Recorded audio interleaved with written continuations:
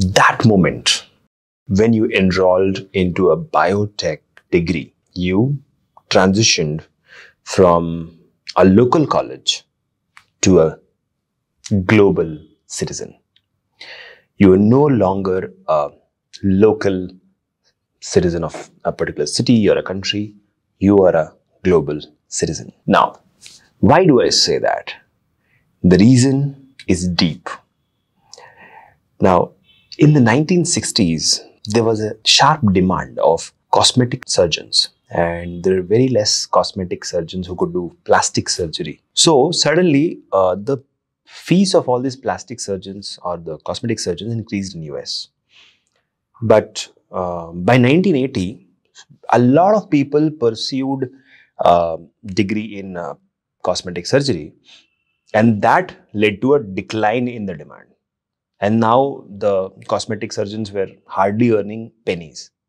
So basically, what happened then in US is happening all over India right now in terms of the demand and supply for biotech graduates and postgraduates.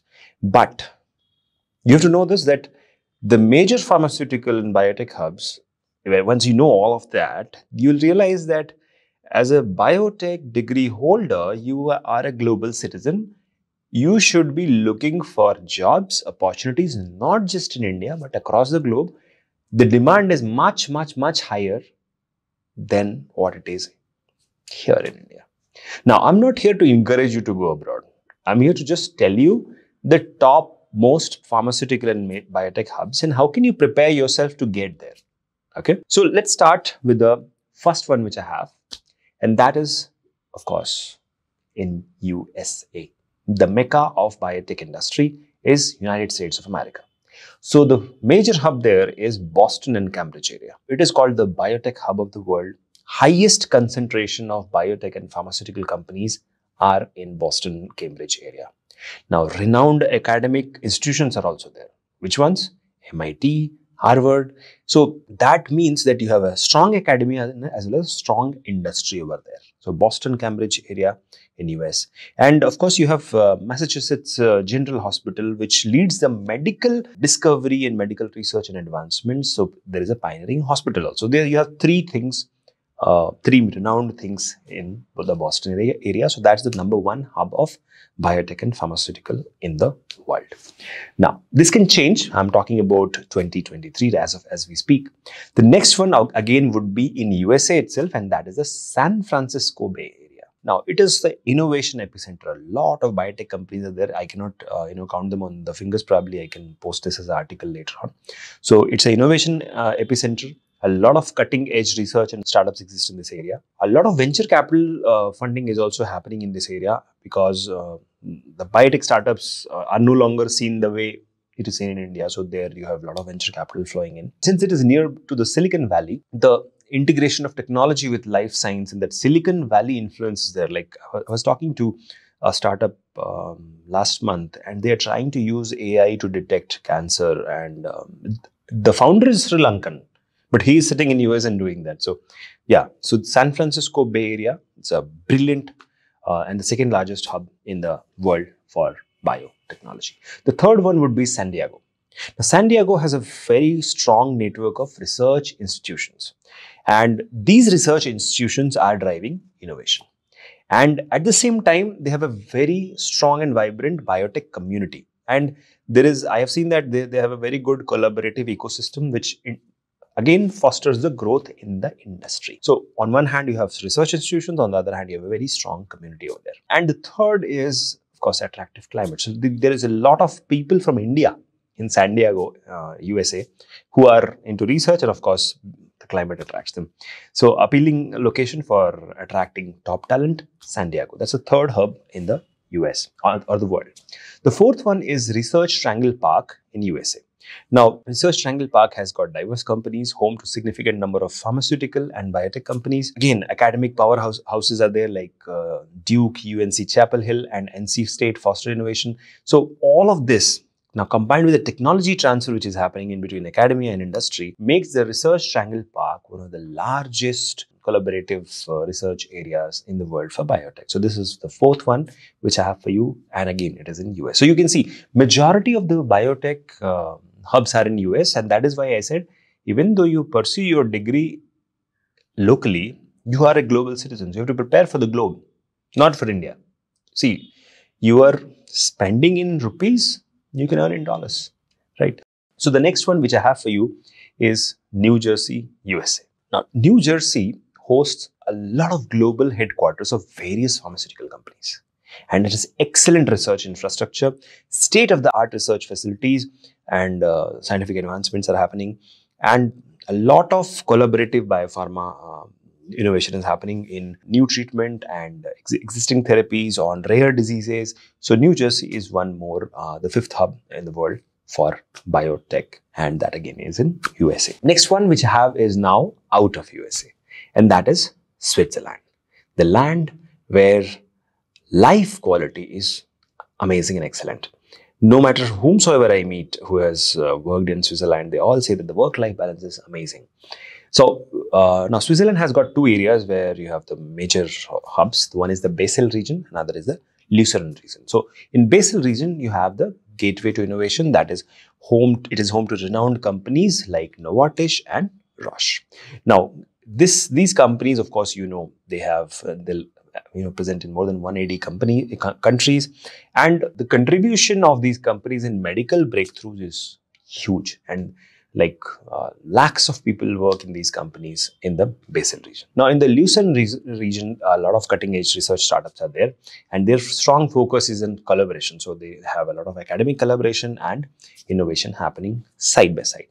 Now, in India, if you ask, of course, you have Bangalore, but I'll come to that a little later. But so this is Switzerland. So advancements in a lot of life sciences and medical technology which is happening. So medtech is something which is really growing in Switzerland in the Lucerne region area. So that's your next hub. Now, fast forward, next would be, of course, UK. Now, UK is, you have Cambridge, so it's a biosciences capital of UK, you can call it. It's a magnet of biotech and pharmaceutical research. University of Cambridge, I'm sure you've heard of. That's a world-renowned institution which drives scientific excellence in biotech research, and they have a very thriving startup culture. A lot of biotech ventures are there which are pushing boundaries towards rare diseases, towards existing third world country diseases, and a lot of grants are available in UK. So yeah, Cambridge is the next destination which you can have. After that, you have the France, Germany, Switzerland Bio Valley. This is actually a multi-country collaboration. So France, Germany, and Switzerland are collaborating. Collaborative research is happening. Interdisciplinary research is happening. And a lot of networking opportunities are there. So if ever you get a chance to go to Europe, don't ever forget to visit the Bio Valley, which is a France, Germany, Switzerland collaborative effort. And I believe it's one of the best out of US where you can get to and learn a lot of new things. So next, which we have will be surpassing India, China, Shanghai. Shanghai, you will see a lot of cheap but rapid industrial growth. So China's biotech industry is like highly flexible and highly agile, and they are doing some great strides in research. The only thing is it doesn't reach us because of the language problem, language barrier. But they are right now, literally right now, leading in drug development. Shanghai is at the forefront of new drug discovery and development. So Shanghai in China is one place where you can get to. Now it's a thriving biotech startup hub. It attracts a lot of talent from US also into China, and a lot of Indians are also there. So Shanghai in China is the hub where you can get to near to India. Next you have is Singapore. Now, yeah, I'm sure you must have heard of the National University of Singapore, which has got a lot of biotech degrees, and so yeah, that's always there. But now you have Biopolis, so state-of-art research and development hub. You have Tuas Biomedical Park, which is a cluster of biotech companies and manufacturing facilities. And then because it is so easy to invest in Singapore, so global investments get attracted, and that is the reason more biotech companies are there in Singapore as a small country than Shanghai also, right? So Singapore is a great destination if you again want a good work life as well as want to work in the biotech and research. Biotech research and pharmaceutical research. So that's Singapore. Next, which I have for you is South San Francisco, USA. So again, this can be divided into two parts. One is the Biotech Beach, which is a hub of innovation. So it is home to renowned biotech and pharmaceutical companies, and a lot of R&D is happening. Next will be the Genentech campus. Now, this I'm separately telling you because Genentech is the industry leader in a lot of things. Okay, cutting edge facilities. Genentech provides groundbreaking discoveries, and in fact, it is the dream of almost every biotech postgraduate to work there, because once you have Genentech brand on your CV, you can get into any biotech company in the world. Remember this fact. Driving advancements in biotechnology is very difficult, and Genentech has been doing this in various interdisciplinary and precision medicine for last several decades now. So Genentech is like a mecca, a hub within US for the biotech. Next I have for you is the Maryland DC metro area USA. So you have NIH there. So NIH is the granting body. So close proximity fosters collaboration. So you have NIH there. Then you have a lot of innovation ecosystem over there. Budding biotech research clusters are there. And then you have hub of FDA operations also in the DC, Washington DC, Maryland area. So that's another hub where you'll find more of academia and the bureaucratic research and regulatory bodies over there. So that's one hub.